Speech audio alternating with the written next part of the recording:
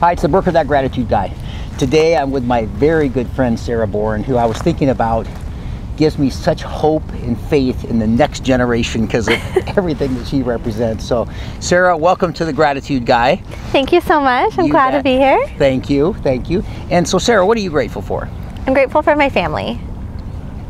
My family is everything to me, and my brother, just with his positive attitude and his drive, ambition to go after his dreams, that just makes for all of us to stay motivated. And my parents are always there. I'm very thankful for my family.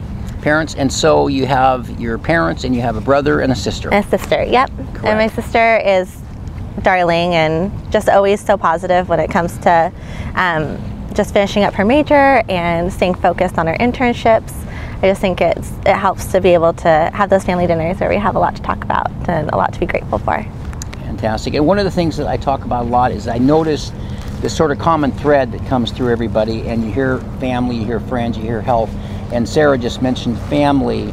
And for instance too, what would you say was the biggest thing from your folks? Because as you know, I'm very proud of you, and I have met your brother and sister, but what you guys represent, what made them such great parents for you?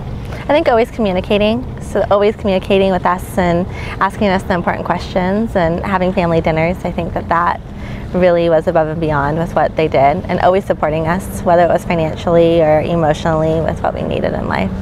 So growing up with that was a huge help. Fantastic. Well, again, as you know, when I get to do these special guest videos, it's one of my favorite pieces of the week.